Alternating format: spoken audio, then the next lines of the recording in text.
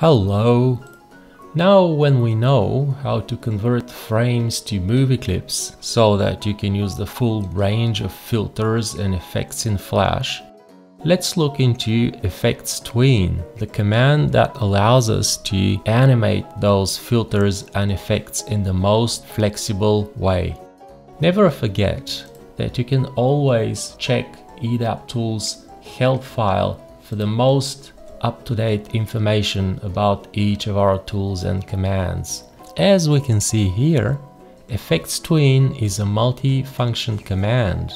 Ctrl+4 activates Tween Effects mode and Shift+4 activates Clear Effects mode. Probably not the best example, but I decided to continue with the same file as we're already familiar with how we created this movie clip sequence here using frames to movie clips. This time I'll select the first frame of the sequence, give it a bit of a blur, let me type 15, a blending mode and a bit of an alpha transparency. Now I'll select the whole sequence and press Ctrl 4. We can either apply the first frame effects to the whole selection, or alternatively we can tween between the first and the last frame of the selection. We can also apply the blending mode. Press OK. We get the confirmation that the operation completed successfully.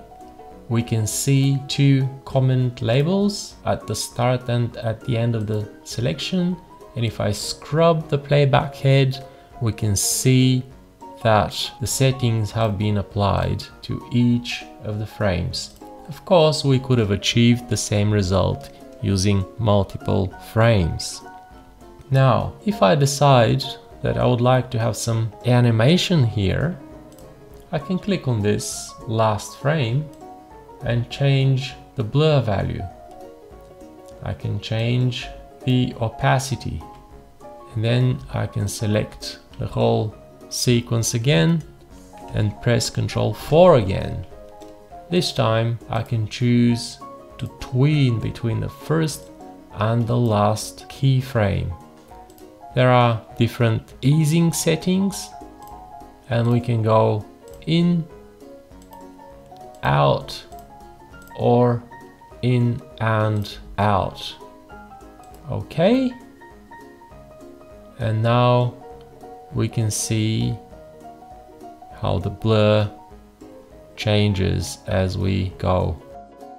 If we'd like to start over, we can select the whole sequence and this time press Shift+4.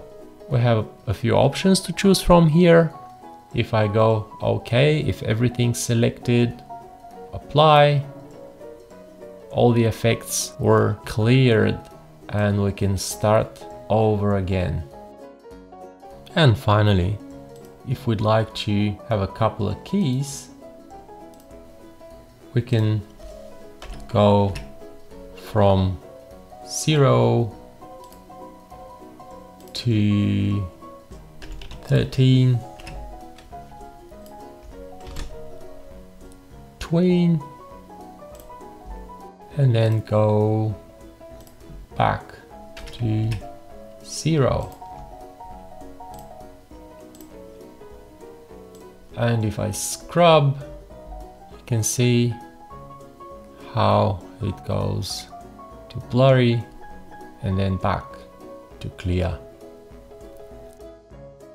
This covers everything about Effects Tween. Thanks for watching.